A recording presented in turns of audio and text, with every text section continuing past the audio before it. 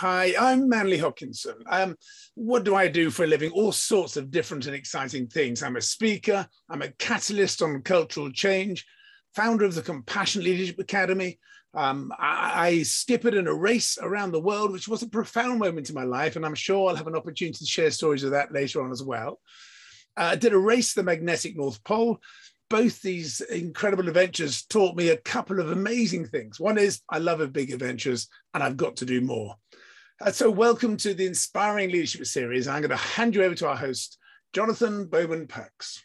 Thank you very much indeed, Manley. And I've just finished listening to your audiobook, which I absolutely love. We were talking about it earlier, you and I, but you've got a great voice for audiobooks, and it was compelling. Compassionate Leadership is the book. I commend it to everybody listening around the world. It's a really great book. With some, you're a fantastic storyteller, and you've done some amazing things, which you have some great stories to tell. And it's this lovely mix of humanity, humility, and a lovely bit of humor, and laughing both at yourself and the situation that you're in, which only a military officer would be able to do that when things are really bad. It's definitely rule number 6. Don't take yourself too damn seriously. Absolutely. So Manley, thank you for coming on the series. Let's talk about some of the work you're doing right now. You don't need to obviously mention names of companies you're working with, but the kind of work that you're doing.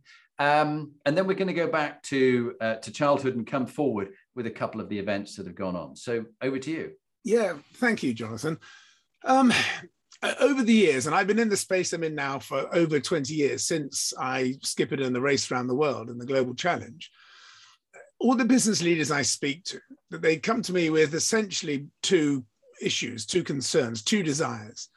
It's either to transform, to shift direction, or it's to perform, to increase speed. So they either want to grow and get bigger, or they want to change direction. And in reality, they are both the same thing. It's a vector, speed or direction. We're trying to make a change. And so over the years, we've been working with these business leaders and met some inspiring people think, well, we know so much about change. We hear so much about the failure of change and why it goes wrong. And there's so much evidence and research to say that generally corporate change programs don't work. And why is it? So I did a lot of research on the psychology of change, what was happening there. I realized actually transformation performance comes down to commitment. If you can get people's commitment to the new journey, well, if you've got commitment, you've got engagement, you've got collaboration, you've got communication, you've got innovation and ownership without doubt, you've got resilience, you've got happiness, you've got well-being, and you get performance. So then my work in the last 15 years now has been, how do we get commitment? Where does commitment come from? Forget about the perform or the transform. If you like, that's the outcome. Because if you've got commitment, you can do anything you want. And you think about it, the biggest leadership problem then isn't to try and get the energy, it's trying to channel the energy. Now, that to me sounds like a much more exciting problem. So then you start thinking about commitment and the psychology of commitment and realize that it comes from self-worth. That if I can see my personal journey, my emotional journey within or through the direction that you want to take me, well, then you've got me. There's no argument because it's there deep within me. And so I thought, great, so that's why you've got to do it. So that's where the premise of compassionate leadership came in right at the very, very beginning. And that was around gaining commitment, because what we're trying to do with compassion is understanding with positive action is to tap into people's self-worth. And then I look at the neural physiology behind it and think, what is driving the psychology? And then that has impacted massively in the style that I work. So what I find I do now is that I work with business leaders and business communities quite literally all over the world, though I haven't flown out to see them in the last 15 months or so, though that is beginning to change, which is lovely. And I'll help them with the cultural aspect of transformation or performance. That we tend to find that in the business world that we'll pull 4 intellectual levers, which are strategy, process, organization, and finance. And it's right that those levers are aligned and they're to do with our new strategy. But nothing changes until you change the culture, until you get that belief and that commitment. So that's in essence the work that I do. I am a storyteller, Jonathan, as you suggested, and I'm still a keynote speaker. And I use story as a hugely powerful tool to affect that emotional sort of awareness, reflection, awareness, sharing, and bring people's emotions to the surface, their real person. And that's what we then use to align and gain the commitment. So a storyteller, cultural change, but the emotional side of cultural change. Yeah, and it came across beautifully in your book when you talk about those occasions when you're trying to get a message across to someone and you weave it into a story. It's almost like a story with almost like a message behind it that people get it. Yeah, I mean, we used to share wisdom that way. You think about it, all the religious teachings of the world use parables. Yeah, and then there are fables, Aesop's, many others, and there are all the various stories that your grandmother used to tell you, and this sort of stuff. And even in Aboriginal culture, they share wisdom through song, and you can actually navigate through Australia by song. So, by having a story, I can tell you something what you should or shouldn't do, but that doesn't attach in your brain. And this is about understanding how our brain works. Yeah. And our brain works because if I'm telling you a story, then whatever emotions happening within my brain, what activities happen in my brain will mirror in yours. Yeah. If it's an emotional story, those emotions will kick off in you. If it's a story which may involve movement and other senses, like all stories do, well, those parts of your brain will kick off too. And it's like you walk down the street and you smell baking bread, and so an image of your grandmother comes up in your mind. Well, that's the power of the brain. That's the power of the story. That's the power of this relating these different concepts together. Now, and I love it as well because stories are exciting. Yeah, they're fun. And I'm just like you. I absolutely love stories. And there's an audiobook I listened to recently called Life is in the Transitions. It's not necessarily you need to read it, but the gist of it was this chap went around collecting stories of people and it often found that actually the bits that they tended to think they need to leave out was when things were going well and then suddenly big transition, change happened, even people had a drama and then life carried on differently. But they sort of try to miss that bit. No. That bit is the most interesting bit. Is the bit. You know, in the case with you, the Hurricane Michael. Let's talk about that bit because that was the most dramatic. So let's talk about your story. So take us back to Manley as the young man. Sort of how did you grow up? Who influenced you? What 2 or 3 events happened that make you the leader you are today? Gosh, well, I think I was very fortunate, actually. I come from a very loving family. I've got 2 brothers and a sister. I'm the third of 4. My father was Navy, so I don't come from anywhere because every 2.5 years we moved. So yes, I'm British, I'm English, I'm from the South Coast, but there isn't a village where Manley came from. There isn't a town, even a county. So that has impacted me enormously in the sense that I find it hard to settle, but I don't find that in a negative concept because I look at it in an exciting way that I'm always looking for the next element, the next part. What it also taught me was as soon as you arrive in a place, relax and be in it and actually meet people and treat everyone in that same beautiful way. So I can go into a place and I can get to know people and meet people pretty quickly because that's what I did all my life, and I had to. And again, I look on that as a big bonus, without doubt. So that was very much part. So always connected with the water. Had enormous respect for my father, actually, who was an extraordinary man, and he joined the Navy at 14. He ran away from home. My grandmother was lovely in my eyes, but slightly overbearing in his. I wouldn't quite let him fly the nest, so he thought, well, I'm going. And then he worked his way up through the ranks. And by the age of 34, bear in mind, he joined as an artillery apprentice, the lowest of the low. He was a commander. So he became an officer and then a commander at 34, an extraordinary man who did so well. Very lucid, a great orator. And I always remember spending Christmas Day once on HMS Antrim when he was on duty.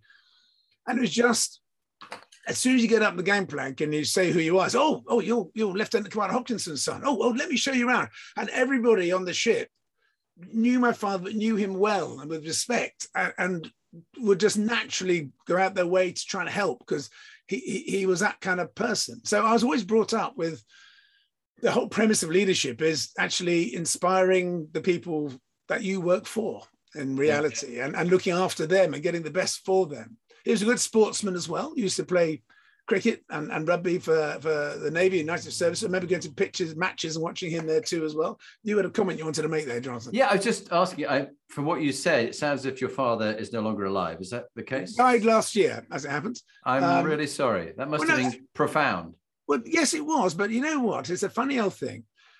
And I don't want to sound, people may think, oh man, he's a bit harsh. But he died at 86, having had a really full life and being fit and healthy all his life, a short illness, and then died in his sleep. Now, I'll take that.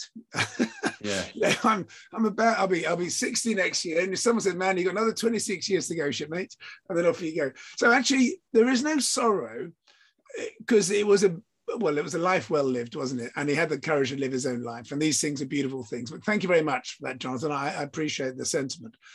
And then I remember there's one lovely story my mother tells where my dad was playing cricket and he was out there at the front just teeing up. And I was a 5-year-old lad walking around the perimeter. And I just bellowed out, Dad, I love you. So he raised his bat. Thank you, son. All the fielders, the bowler, they're all in stitches of laughter and this sort of stuff. Oh, that's great. So he, without doubt, had a big impact on me. And I am him. It's quite funny. My mannerisms, my voice. If you haven't met my father, it doesn't matter because you've now seen him, if you like, in a slightly taller version, but that's fine. My mother also had a lovely impact on me in so many ways. And there's a story which she loves to tell, and I remember it. I'm pretty sure I remember it, actually, or maybe I just remember the story now. I don't know. I would have been quite young, around sort of 7 or 8, maybe. And my mother called me that I was a lively child, which I'm sure is a euphemism for being a pain in the backside. And she was baking a cake, and I was annoying her, no doubt slamming a door or doing something just annoying. And I wouldn't stop. And she didn't want to bash me around the head with the cake spoon because that would destroy the mix. So she just said, Manley, if you carry on doing what you're doing, you've got to accept the consequences of your actions and redeem the situation. And it sounded serious, so I stopped. And later she sat down and said, Manley, do you understand what I said? I said, not really. She said, well, look, you chose to act in a particular way. You chose to do something. So whatever happens, you have to accept the fact that you chose to do it. So those are the consequences of your choice. And if some of those things happened which are bad, well, then you can't blame anybody else. You could accept it. And you're the person. You have to get yourself out of trouble to redeem the situation. What I understood from that was that you can do absolutely anything you like in the world if you accept the consequences of your actions and redeem the situation. And I'm pretty sure that that has an impact on my adventuring, if you know what I mean. The first time I sailed across the English Channel at 16, I was a skipper on the boat. And even that was a funny story because it was a friend's parents' boat. The parents had never met each other. And I just said to my mum and dad, I'm going to go sailing my friend's parents. Is that okay? She said, yeah, fine, no problems. A few weeks later, they met for the first time. And my friend's parents came up to my mum and dad, shook their hands and said, gosh, we're so happy Manley was aboard because we've never sailed before. And you weren't a qualified skipper. You just... Oh, no, hell no, exactly. But the point was that I've always... I tell the story that before I did my adventure to the North Pole, that how did I know I could do it? Because I'd never done cross-country skiing before, taking on the magnetic North Pole, 365 miles. I was with 2 incredible Royal Marines who were 8 years younger and very fit. So what made me think I could do it? And I think there's a good learning there. And I think I learned that early on. It says, well, you don't know really, but you don't know until you try. And it's okay as long as you try and give it your best shot if you do or you don't. So I think that there's this sort of fear of failure that we hear more often in the business world and more adult world than we do in the junior world and as children growing up. It isn't a fear of failure, it's a fear of judgment of failure. Because we fail all the time. Who's ever walked for the very first time and did it in one shot? You didn't. You spent months trying to get it right. Language, everything we learn through trying and getting it wrong and then trying again and getting it right. And then we seem to get that beaten out of us. But anyway, back to the sort of young Manley. Yeah, mum and dad, very influential. And I think they gave me the freedom to be me. They encouraged us all 4 children to get out in the world and do our own thing. It was a loving family, and I'm always grateful for that, which is great. And yeah, it was active, it was fit, we moved. Yeah, really interesting. Yeah. Well, fun memories. It's such a fascinating book, your Compassionate Leadership, and people must read it because, as you say, the experience of sailing as the skipper around the world in the BT Global Challenge, the opposite way, and flying out of Hurricane Michael, using it as a way to accelerate you through it. It's a whole story in itself. We tragically haven't got time to talk about it much, and indeed the race to the magnetic North Pole. But you could perhaps touch on that as we go through. But proudest moments and darkest moments in your work and your life, and what you learned from them, what would you say those would be, Manley? Gosh, and there are many, because in my current work, I'm very fortunate, I think, because I do passionately love what I do. I think I've got to the stage where I'm actually quite good at it now, which is quite nice. And hopefully I'll get better. And the pride I get is the feedback I get from people, in that the impact my work has with them. Even you just talking lovely things about my book and the audiobook, I have a great sense of pride in that, but I'm very humble about it as well, because it's very much me. It's sort of my learning and my understanding and my philosophies, and they're not necessarily for everybody. And so to hear people say, Manley, I really appreciate it, I like that, was great. So I've got lots of proud moments. Without doubt, the BT Global Challenge was a life changer and massively proud moment in so many ways. And I know my father has a picture he always used to talk about, which is just at the beginning of the start of the race, as we're leaving Southampton Dock. And my crew are busy doing stuff, and I'm just leaning on the wheel, gazing out into the distance. And he looked at it and thought, I know exactly what he's thinking. He's just thinking, right, here we go. I wonder what will happen, which was entirely what was going through my mind. Yeah. So all those moments I'm hugely proud of. I'm proud of my children too. I've got a son and a daughter, Frey and Arabella, who will be 19 and 17 in a week and 2 weeks' time, getting out into the world. I think they're lovely people. They're still normal humans and kids, and obviously get stuff wrong. No one's perfect. But I'm proud of them in such a way. And I believe my role as a father is to help them have the courage to lead their own life and be themselves. My daughter is hugely independent and strong as a character, which I think is so important. And my son has his way in the world too. So those things I'm hugely proud of. The North Pole was a big thing too, because I hadn't done anything like that before. Two people who, two ex-Royal Marines, both chest covered in medals, 8 years younger, both fitter, both stronger.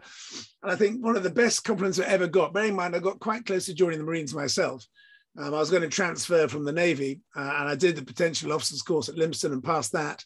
But at the same time, I got a letter from Lympstone saying, come and join us in South Devon. I got a letter from Hong Kong saying, come to Hong Kong Police in South China. So South China, South Devon, I did the China route.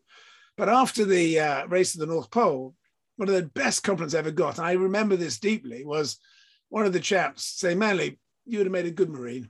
Oh, lovely. What a compliment. Yeah, they don't give that lightly. They do not give that lightly. No, they don't. Whether it's exactly. So those are really proud moments. And it's a funny thing with pride, isn't it? Because pride's a good thing, but you've got to be careful with it too. Because you need humility with it. So, when people say, Manley, well done, I enjoyed that, or the Hurricane Michael, you kept me alive, we did great stuff, you enjoyed that. You have to say, yeah, thank you, I appreciate that, and I appreciate where it comes from, but you've got to keep your feet on the ground too, and recognize that life's a journey, it's always learning. Darkest moments, I have quite a sort of funny old filter in my head, really, that everything's great, and that I potentially, but then the back end of Hong Kong was tough for me. I left the Hong Kong police, but then stayed in Hong Kong and set up a boat building marine servicing company, Manley Marine, which transliterated as Manley, which means 10,000 miles. So it's quite a good name. But unfortunately, I had a slight issue with a couple of triads, and it all got a bit pressured and stuff. And a big boat owner came in and stopped paying me. So there's a bit of pressure there. My first wife at the time was really struggling with the whole situation, and we had to do a bit of a runner and ended up in divorce and all sorts of stuff. And you can argue that those are sort of dark moments, but even now I don't remember them as such. I remember them as being tricky and tough, but great learning.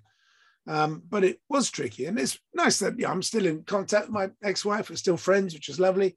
We realized that we just had to go our own way, and that's a good thing. But that was tough at that particular time. I could have argued from a business perspective it was well, because my business is doing very well. And unfortunately, I lost everything. Mm. But then you start again. So I ended up in Papua New Guinea and then ended up rejoining the Navy for the first Gulf War.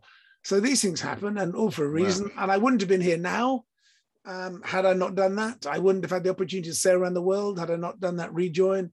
There's so many, I love this sort of principle, whether it's the sliding doors, but each decision you make or don't make shuts down a complete universe and opens up another one. And so rather than dwelling on a universe that didn't happen, just get on with the one that is happening. Yeah. To me, seems to make much more sense. Very, very wise. Very wise. Yeah. I love that as a bit. Sorry, I interrupted you. No, that's all right. Because I'm just saying, even the tough moments, by definition, are opportunities, aren't they? They're opportunities to learn. It may not have been a choice. I had chosen that route, but you know what? Who says you always make the right choices anyway? Yeah, but you've learned a lot, so that when the people you're coaching and the teams you're developing, when they hit the shit hits the fan, I imagine you stay calm in the storm, because you go, look, no one's died here. Let's just get on with it. Because that was an expression my father used to use. No one's shooting at me. It's all right. Yeah, exactly. And you also unlike the poor skipper that I talked to before in the other Clipper race, he lost one of his crew, got killed, and that's just horrible. And you took them all there, and you brought them all back, and not only did they came back changed people with very different people who are still in touch with you. Let's think about advice. Now you've learned, and you and I are the same age. Now we've learned all these things. If you went back and met the 16-year-old Manley who was there, he was already full of daring do and glory, sailing across the channel.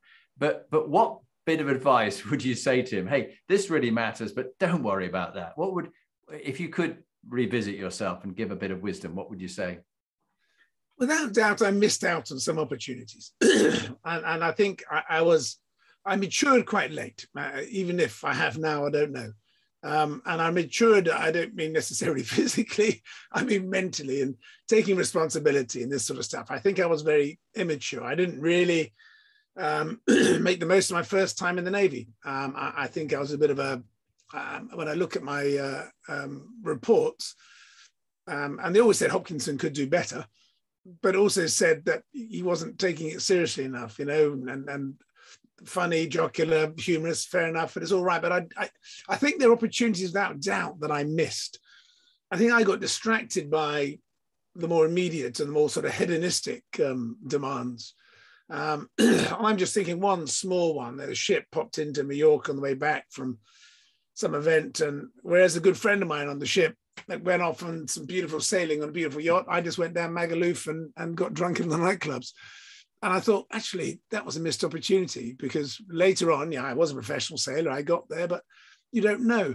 So I think what would I say to young Manley? I'd say, enjoy yourself, shipmate, but don't miss opportunities. Maybe don't grow up and grow old. I like the expression that maturity is knowing when to be responsible. And I think I wish I knew that earlier. Yeah. Because I think there are times I should have been when I wasn't. Yeah. And I think I'm quite good at that, because if I don't have to be, I don't pretend. And I see a lot of people who tend to grow old and grow serious far too soon. But knowing when to be responsible, I think is a good thing. And I think I missed out on a few things. I think I was a bit immature. And Hong Kong police, I was definitely, I didn't take it very seriously, I'm afraid. Yeah, well, I think you're a big rugby man, aren't you? I do like my rugby, and I made a pact in 1991 with my best chum to go to every single Rugby World Cup until we die, which is quite a nice one too. So I do like my rugby very much. And that will get you around the world. No, great advice. And now I just want to take you around my own sort of framework, but it's not, as you know, there is no silver bullet on leadership. You have compassionate leadership and I have inspired leadership, but I see so many parallels and so many resonant themes. But if we just use that as a framework for a conversation, for you to share one or two tips with the audience that are listening, the fundamental values, your big five. I talk about moral. Do we just share what those are? Perhaps we don't have time to go into too much detail, but what are your big five? Okay, fantastic. The big five, and there's at the front of my book as well, are awareness, courage, confidence, joy, and compassion. And very briefly, it's got to all start with awareness. We have to be hugely aware of who we are. To live a life of meaning and purpose, it has to come down from who we really are. There are so many external distractions on motivation. There are lots of people who say, hey, put a picture of the big yacht on the wall and the big house and the big car, that'll inspire you. No, it doesn't. It distracts you. It distracts you from being the real you. So awareness of self is key, and awareness of others is absolutely key. Otherwise, how can we relate? How can we influence? How can we lead? How can we collaborate? How can we become friends without that? So I think the awareness is without doubt the number one. I think we could do anything. If we could raise the emotional awareness, the emotional intelligence of humanity, life would change in such a dramatic way. The second one is courage. And by this, I mean a couple of things. Courage to live your own life, and also courage to take the steps and make the big decisions. And possibly early on in my life, I wasn't quite courageous enough to do some of the things that we spoke about. And by definition, to live your own life will take courage, because there are so many pressures for us to conform to social norms and whatever it may be, and also to conform to society's expectation what success means. You know, how can we be successful if you don't have a big car? Well, I don't want one. Thank you. So awareness and courage. Confidence. Confidence is to believe in yourself. To believe in yourself, you can make it work. And to believe in others too, to believe in your colleagues and this sort of stuff. Now, sometimes you might argue that my confidence was misplaced, but you know what? It doesn't matter. I'm always going to start with confidence and give it a best shot, and make sure that it never becomes arrogance too. The joy, you've got to enjoy the journey. I talk about this with life as well, because if you think about it, the destination for life is death. That doesn't sound like fun to me. And I think we get distracted by the destination. We get distracted by later on in our life, by pensions, by objects, by materialism. We're not enjoying the journey, enjoying the moment. In reality, this moment now, Jonathan, is our only real moment in our life.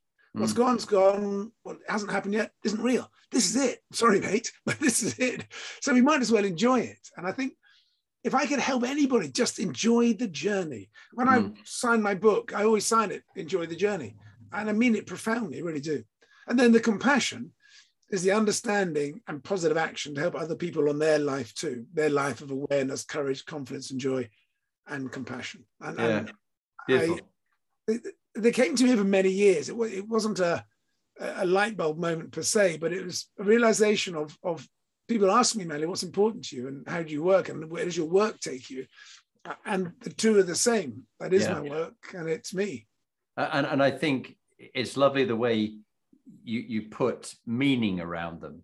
In your book, Compassionate Leadership, you talked so well about so many firms have sort of names, values up on some screen, but you, particularly with your crew as the skipper, wanted to make it meaningful in little sayings and words. And I found that very, very powerful. And you will be really great for so many teams who need that. They're just wandering around aimlessly. And very, very briefly on that, even with the concepts of that with the crew, I didn't make the rules. No, because if I made the rules and I've got to police the rules. So we work together to create how we're going to work together. And that would be my encouragement to business leaders is don't lock yourself in a small room with an elite and say how it's going to be. Engage everybody. And how are you? Because remember what we said earlier, that if I know who I am and I can align who I am with where I am, what I'm doing, that's my commitment. And if they own it, if the people own it, I mean, on time all the time is one of our expressions, which we actually translated to being 10 minutes early is late. I just love that. But that links so nicely, all of the things you say, to almost the second of our 8 sort of principles of a way of leading, which is around PQ, meaning and purpose. What purpose question? What gives your life meaning and purpose? And you really are living your life on purpose. You feel it very purposeful, but you help people find that sense of purpose. What would be your top tip on really getting your sense of a life purpose? There was a lovely model which I stumbled across, and I can't remember whose it was. I think it was just an open there. And it says purpose is the place where 4 circles intersect, if you know what I mean. One is you enjoy it, you're quite good at it, the world needs it, and you earn a living.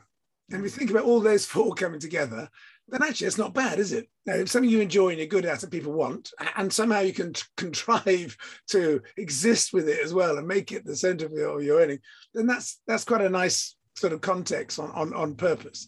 And this is where I think, again, I'm very fortunate in my work that I'm deeply motivated by teams. I love working with people. I do love my own space and my own energy. And sometimes going for a long run or a walk by the sea on my own is beautiful and helps me just settle. But I wouldn't want to sail around the world on my own necessarily. I'd rather do it with a group of people. Yeah. And I also get great satisfaction. It is a selfish thing from helping other people grow. And when I'm helping other people grow, I feel good. And so my sense of purpose is within that. And maybe in the early years, as I was flapping around doing different things, it only came together. I must thank Sir Che Blythe for the opportunity to sail around the world. I think that was the moment when I realized my purpose, when I realized it wasn't even about the sailing per se, it was about the people. Yeah. And helping them grow. And my crew are extraordinary people. They really were. And it was such an honor and a pleasure. And just one of them I met later on in life. His nickname was the Professor, the older chap on the boat. And we caught up and he said, Manley, I'm still the same person. I still live in Oxfordshire. I still go to the same cafe, but I walk taller. And I thought, what a beautiful expression. If nothing else, those few moments, those few months together, and the Professor is an amazing fellow, Roger, who was invaluable to me and helping me in my journey as well, walks taller. That's got to be a good thing, isn't it? It's got to be great. Well, again, your stories, when you talk about the Professor and another one by the name of a fish like trout, was it, or something? And the two of them are having this conversation, yelling in the storm about he was down in the snake pit and he was back there sailing it. And they were trying to have this conversation and getting stroppy. And you used it as an opportunity to coach them, which was just live in the moment. It was a miscommunication. Someone had asked for something, they hadn't responded and acknowledged. And so an assumption was made, it hadn't been heard. And because this had been heard, the assumption was made, they'll be patient, I'll get on with it. So assumptions were made, poor communication. And rather than scream and shout, I thought, come on, team, what happened there? And we did use an opportunity. Great. Just lovely. It's what some call about, teachable moments or whatever it is. It's a lovely opportunity. Always learning.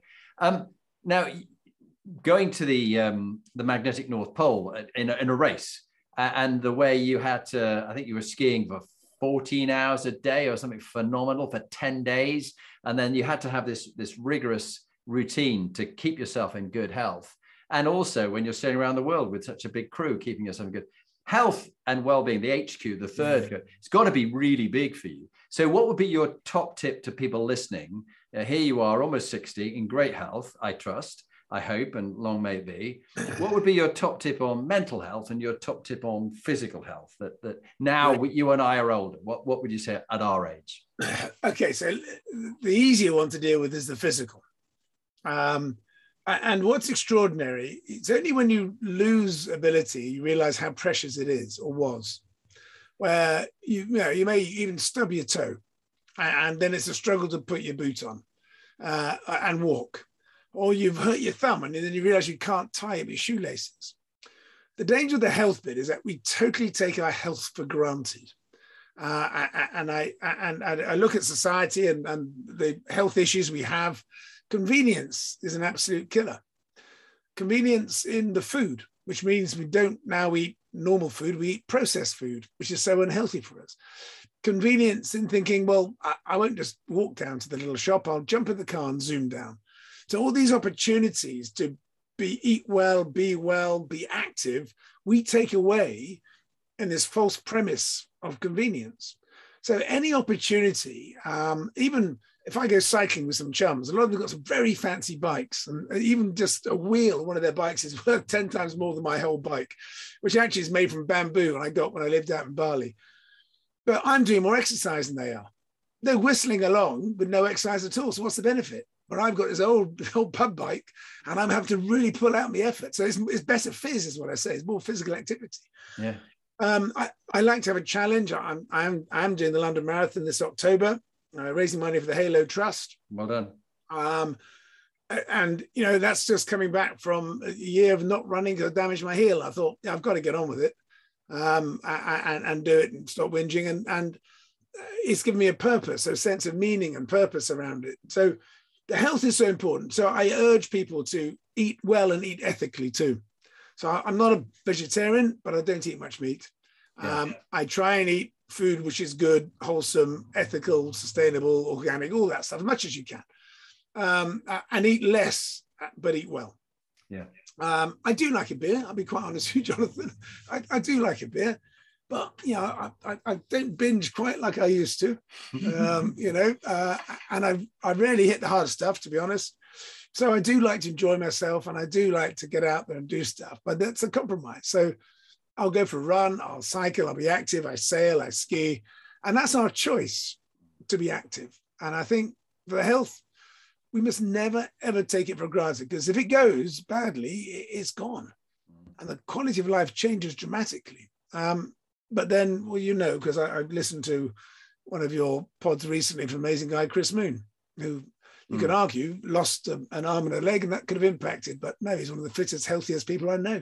Extraordinary fella. Well, it's so lovely, the connection with Hugh, who's been on one of the podcasts, and you work with Hugh and your old friends from the Royal Hong Kong Police, or you got to know each other when he said he heard you speaking, or he didn't tell you who was going to come, and he sat in the front row. That's right, and he did. Sat there, went, you bastard, and that was nice. And Chris and you are great friends, and both very complimentary. And of course, we also had the CEO of the Halo Trust, one of the generals, whose name's gone out of my head at the moment. He also spoke and was very interesting. What about mental health? Yeah, and this to me is about that life of purpose that I talk about. I think that is mental health.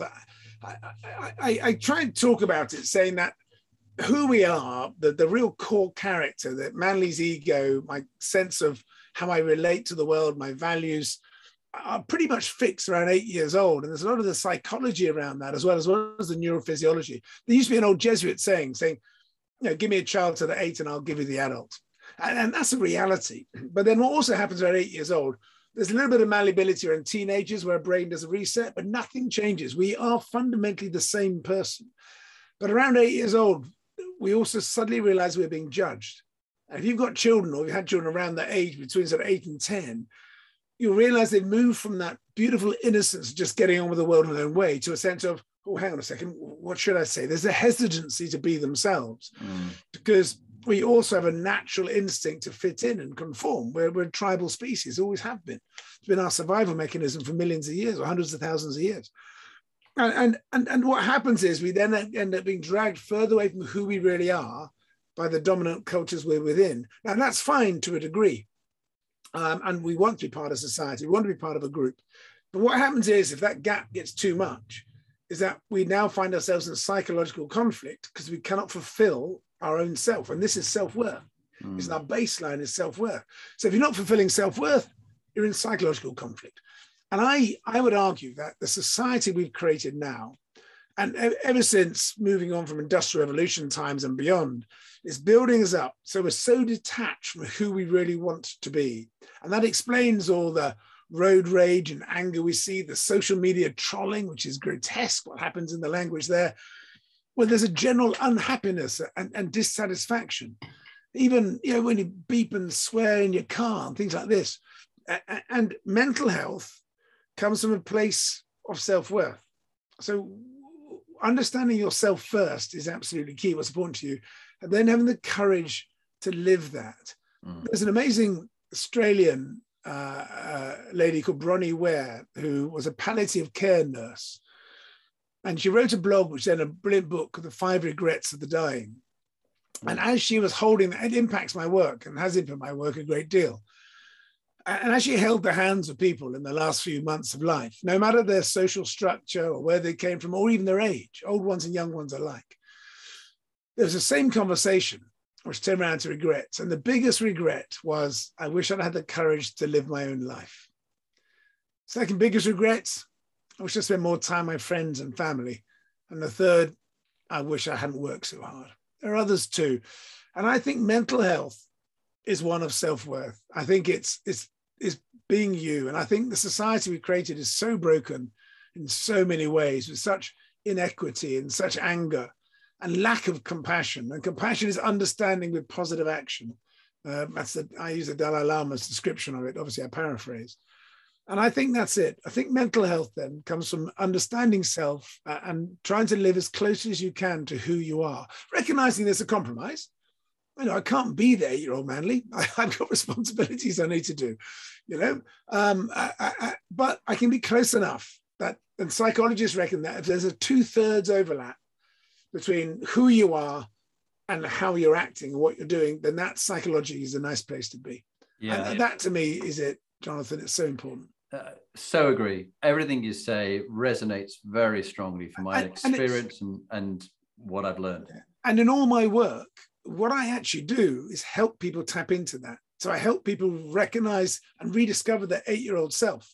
And that's why I use the power of metaphor and story to do it. It's beautiful. And then bring it to the surface and share it with their colleagues. And what you find is that the synergies are deep and exquisite, and the differences are inspiring. I was recently asked to write an article about how do you bring diverse teams together. And my premise was there was no such thing as a non-diverse team. So rather than focus on the color and creed and the external social layers, let's get down to the humanity. Because when you get down to the humanity, you strip away the layers of the onion and get down to the core. We're all here to connect and create and grow.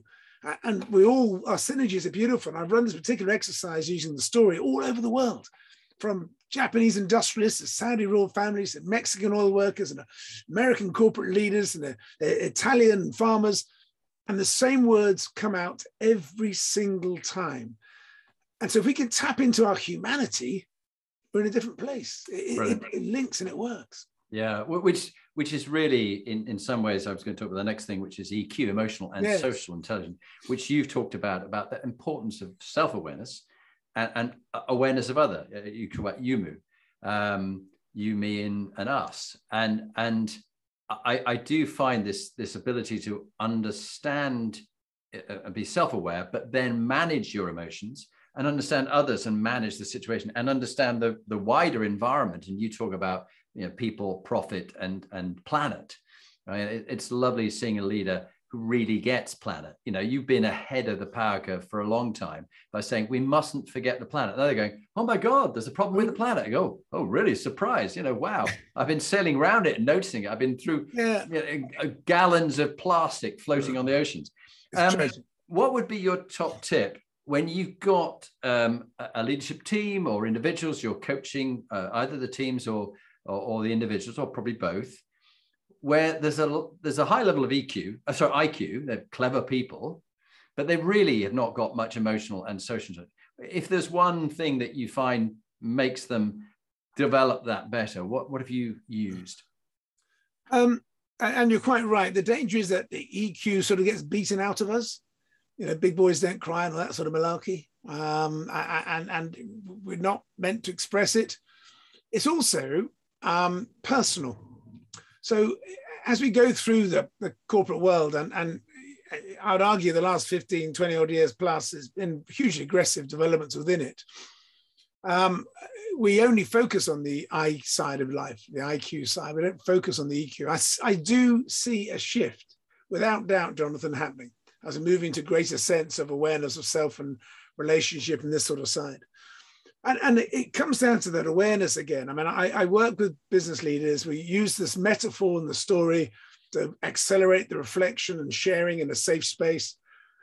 And once you've done that, you see the light bulbs go on. People go, because very briefly, and I recognize with time that if I'm telling you a deep story and I've got images and videos behind me and we're off to sail around the world and there's a video of it, your brain is connected at a conscious level and at a subconscious level. At a subconscious level, everything is involved. Your amygdala deep in your brain is filtering it all, putting it all around the brain, sharing it in. And then if I stop and ask you 3 questions, so I'm going to say, you're no longer the leaders, you're with me on this journey. And then people respond in the journey. So they respond in the story, which is an incredible metaphor. And then we share in the story because it's safe. And it's, hey, it's just sharing the world, I can share. But then when I do that, and then I say, okay, well, let's pretend it's real life. You're not in the story anymore. You are the business leaders. I want you to look down what you've just written and tell me what you want to change. And invariably they say, well, nothing. And actually, this is me. This is what I want. And that's all they've got to do, is to bring that real self to work. So from an EQ side, it comes down to awareness again, and recognizing that knowing yourself is the most important thing, not just to fulfill yourself, but also to stop yourself getting in the way, because it's my prejudices and preferences and stuff that gets in the way of me connecting with other people. And how can you, I like beer and rugby. Beer and rugby, so brilliant, you see? So I might motivate my team, so right team, let's go watch a rugby game and drink lots of beer. But they may like something completely different. And that's the danger, isn't it? But you've touched on something which is nicely a segue to the next thing, which is CQ, cultural intelligence quotient. And you more than anybody, with your world travel and all these different places, Japan and New York or wherever, Africa, more than ever, Hong Kong and all the learning about the Chinese and the triads and things like that. What would be your tip about people having greater diversity, equality, and inclusion? Because it really is, it's something people can't avoid anymore. People have been able to get away with being racist. They can no longer do that. They've got to be more inclusive. What's your top tip? And rightly we should, for so many reasons, 100%. And I've always found that wherever I've traveled, I've never gone in with the attitude of I'm the big white man. So I've always gone in with humility and intent to understand. And I think is the intent to understand is the critical part. So whilst in Japan, I may not get all their customs right, but they know my intent has always been to get it right. So it hasn't been an arrogant intent of, hey, this is me, I come from the West, this is the way I do things. There's always been an intent to understand, because I'll ask them. I'll say, look, what's the best way for me doing this now? How should it work? And what I found with that, it's even a joke, that speaking French in Paris, for example, as an Englishman, I'm sure it must offend their ears with my horrible dialect and accent, but I've never met anything apart from friendship when I've tried.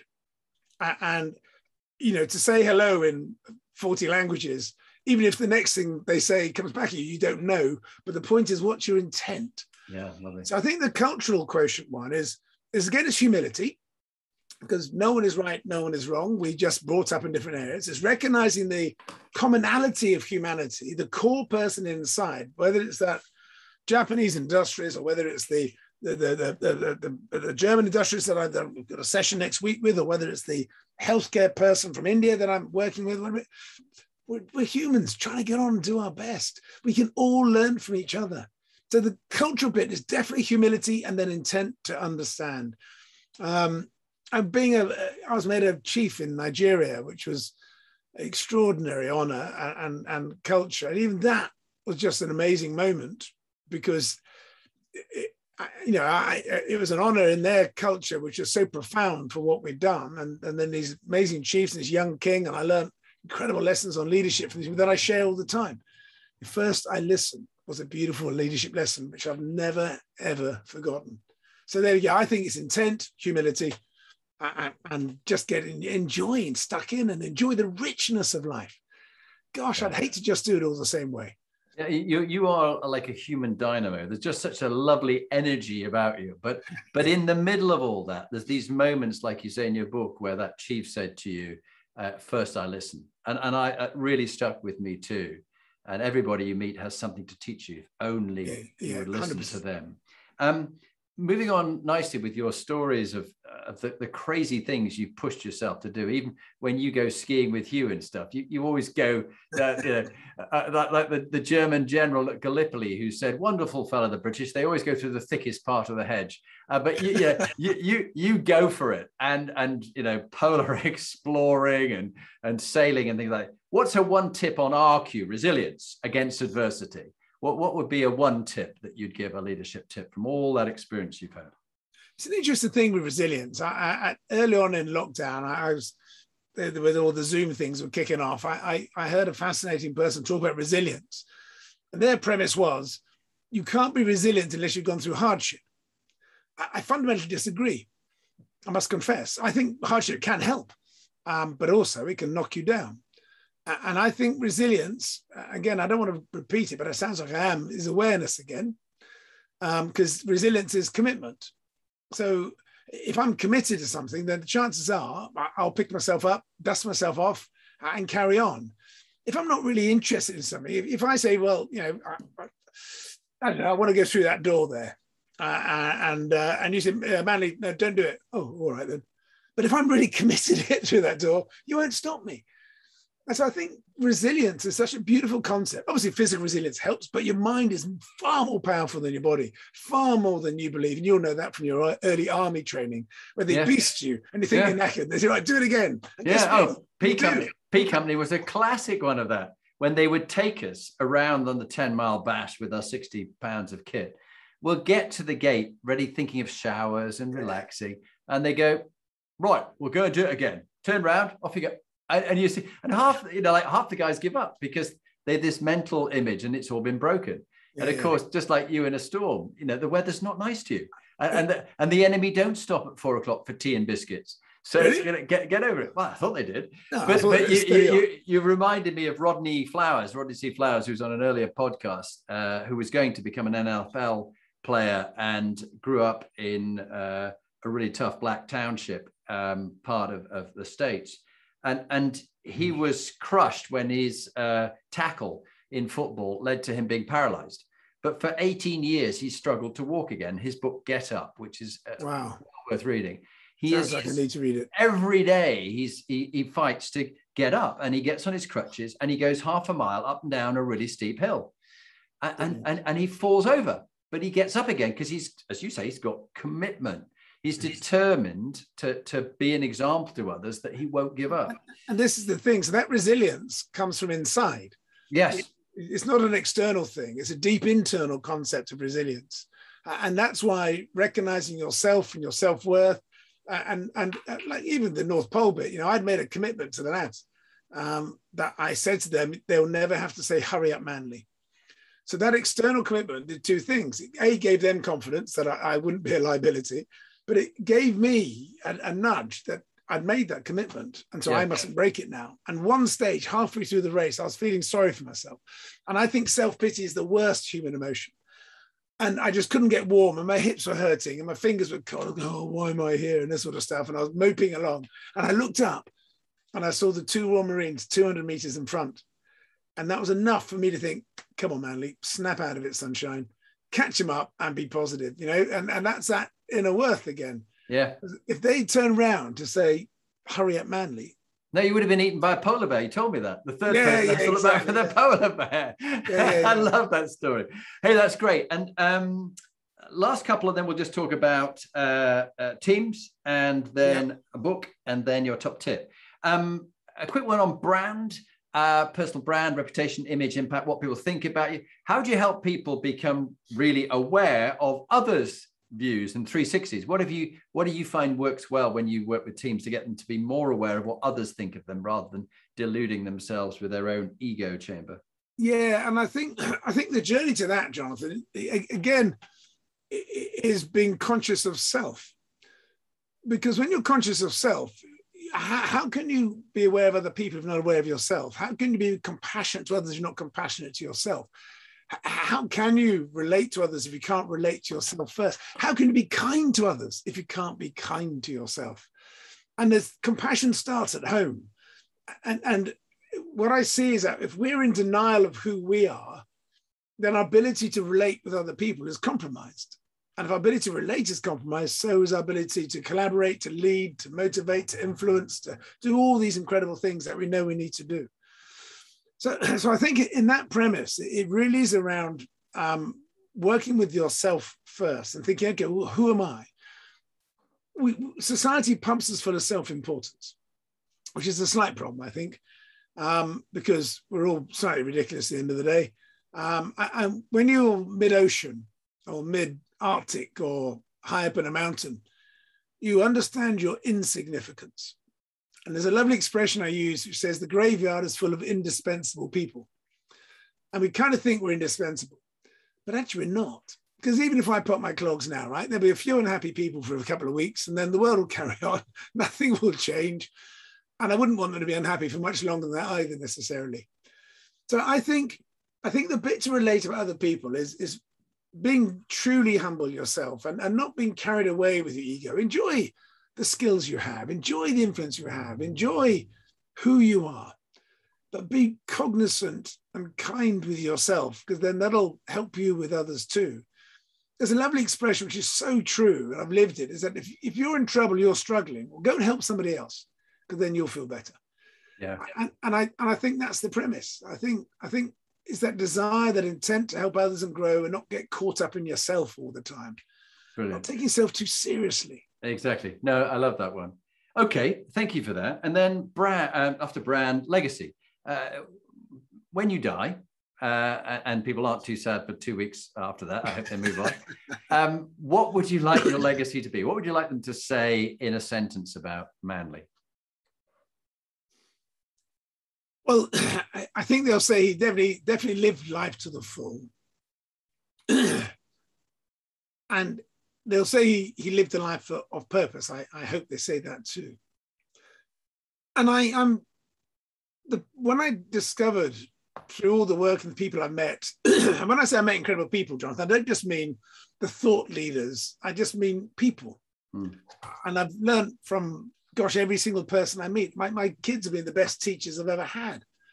I've learned so much. I think if my legacy is tied up with compassion, I'll be happy. I was very, very, very honored and privileged. Even the Dalai Lama commended me my work on compassion. And I think that's it. We've got to be compassionate to ourselves, to each other, to the planet, understanding with positive action. I challenge business leaders, understanding positive action. And someone sit in the audience with these non-disposable coffee cups. I say, we understand that that's not good, but we still choose to do it through convenience. So now that's not just not compassionate, that is actively being discompassionate. We're ignoring a knowledge just for our own benefit, short term. If you can't sit down for that coffee, or you don't bring your reusable cup, don't do it. That's just a small example, but I really believe compassion. If there's compassion, I won't have a gravestone anyway, because I won't be lobbed in the sea and feed the crabs. But if somewhere compassion may be writ large, then I'll be happy. Yeah, large. Team large. And final question before we do the 2-minute top tip, and that would be a book on leadership. That apart from that excellent book, Compassionate Leadership, written by your good self, which I recommend to everybody, what would be another book that you've read recently that you go, great book, that's a really profound one, read that? I actually do read a lot. I don't read sort of management self-help books. I read all sorts of different books. I'm influenced a lot with a lot of Buddhist sort of principles. I'm not a Buddhist. Have you found a good book on that area? Yeah, well, a couple from the Dalai Lama, and he writes well, and obviously with people, which is great. And there's a lovely one about the West. See, this is a beautiful book, right? This one here. The Book of Joy, the teachings of the Dalai Lama and Desmond Tutu. Oh, lovely. Yeah. I've had the pleasure of having dinner with Desmond Tutu, and that was an honor. I haven't met the Dalai Lama yet. I would love to, nothing greater pleasure. But in that principle, the Book of Joy, and they're two phenomenal people who have gone through extraordinary amounts of their own right, who think deeply about stuff, but they're also hard hitters, not soft people. No. And they never chose to take the easy line. I mean, Desmond Tutu, an extraordinary fellow. So this book is one that I bend over and look a great deal.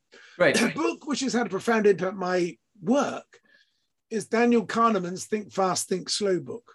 Yeah. And understanding more about the way our brain works. Because if we can understand how the brain works, that's how it impacts the psychology, that impacts the behavior, and then off we go. Yeah. And there are two that stand out. Yeah, no, Kahneman, I would agree with. Okay, thank you for that, Manny. Outstanding. Sadly, our time's come to an end, but we'll end with the 2-minute top tip. So if you kindly, once again, introduce yourself and in a nutshell, the work you do now, and then leave them with your best top tip for them. Super. I'm Manley Hopkinson, the founder of the Compassionate Leadership Academy. I have the joy and pleasure of working with business leaders all over the world and community leaders too. My top tip is to have the courage to be you. firmly have that. Don't get distracted by external stimulus. Don't get distracted by false premise of what motivation or achievement might be, but have that awareness and courage to be yourself and live your own life. Manley, thank you very much indeed. You really do live the values that you espouse. And I've found not only reading your book or listening to your book, but also talking today and on other occasions to be utterly inspiring. And I recommend people reach out and get help from you. So thank you once again. Jonathan, thanks a lot. Lovely to meet you. Lovely to talk. Keep well. Bye now.